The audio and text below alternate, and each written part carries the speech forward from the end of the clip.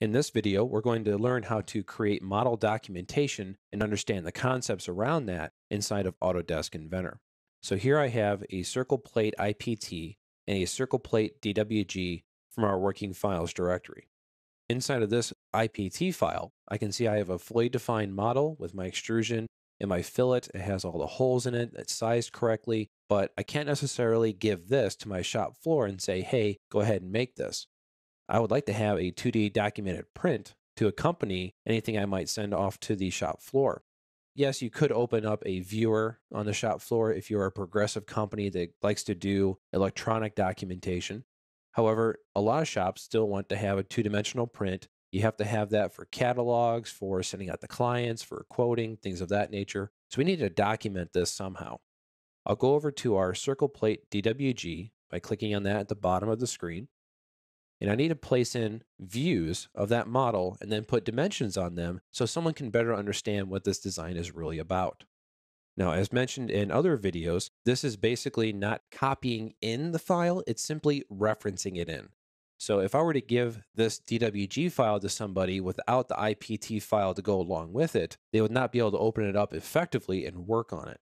These files are associative and they work together. In order to start placing in views, I'm just going to right click and choose the base view command.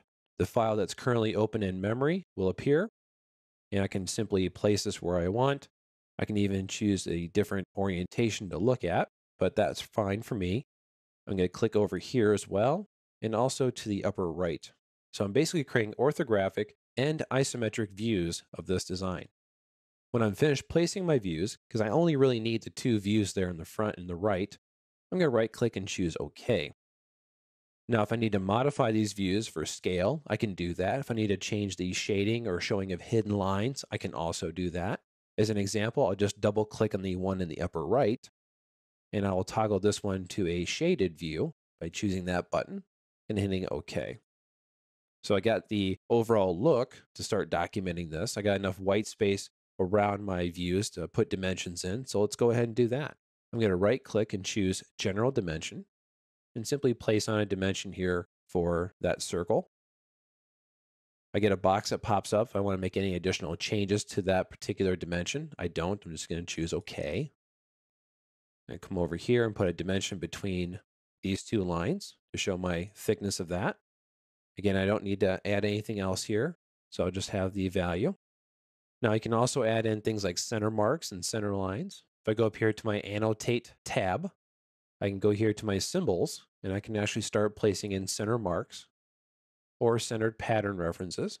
So you pick your original center first, and then the items you want to place on a centered pattern around that. Right-click and choose Create. Cancel out of that command, and then choose General Dimension. Then here I can document that bolt circle. Here I'll put BC behind it for bolt circle.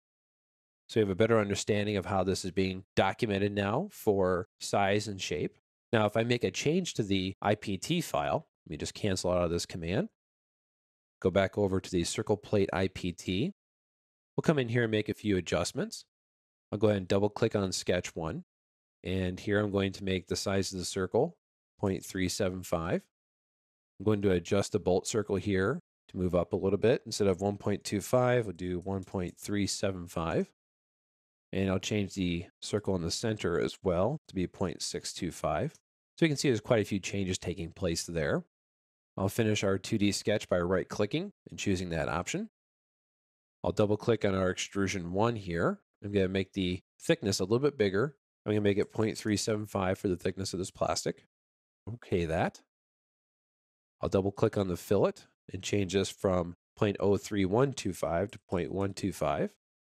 Now let's jump back over to the circle plate DWG, and we're going to see those changes automatically take place, as well as the dimensions will also automatically update.